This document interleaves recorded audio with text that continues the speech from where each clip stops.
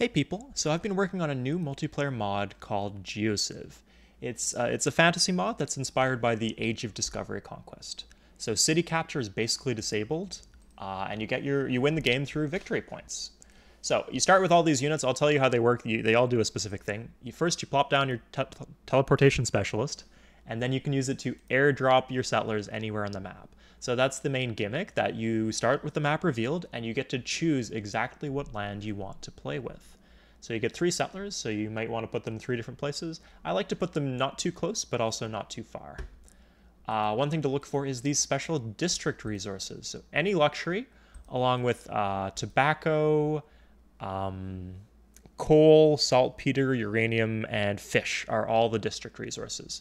So each of these district resources unlock a unique district that you can build. So you don't have to airdrop your settlers. So I can put one right here, for example. But just don't put your starting settler on your airbase. Otherwise, you can't airdrop any more settlers, and that will really screw you. So yeah, we'll pick one. Why don't we do one right here? Okay, so don't worry about leaving your workers behind. You can actually rebase them once you plant the cities that you airdropped. Same thing with the district constructors. So the districts are like, they're wonders, or small wonders, that they give like a massive effects, and you get to choose 3 at the start of the game, and then after that you can't build anymore. So you airbase these guys over, or sorry, you rebase them over. Note that you might be in a case where your district, it has to be within your big fat cross for you to be able to build it in the city. And so you need the border expand if it's like in a position like this.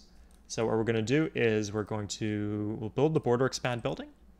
So there's a 1 shield city walls, which is 500 defense plus 1 HP, basically unkillable. That's the thing that makes it so you can't take cities in this mod. For 1 shield, you can also build a border expand. So that will help you out if you want a district resource that's like here, for example. So yeah, just make sure it's within your big fat cross, it's within your borders, and it has to be roaded. And in those circumstances, you can build the district, and yeah, get 3 of them at the start of the game. So yeah, you rebase this over. Make sure this is roaded. Oh, one thing is that make sure you don't airdrop on top of somebody else's units. So to make sure you don't do that, because if you do that, then you will lose your settler. To make sure that doesn't happen, you recon the spot first. So I'd recon here, and I'd see, okay, there's no enemy cities here or enemy settlers here, so I'll go ahead and airdrop that myself. But if you do see an enemy settler, obviously don't try to drop on top of it, otherwise because it won't work.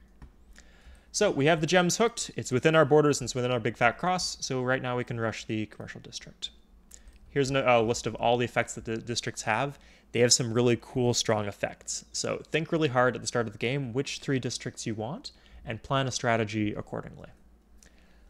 So yeah, once we have the border expand here, simple enough, we rush the scouting district. And then we do the same thing with the maritime district there.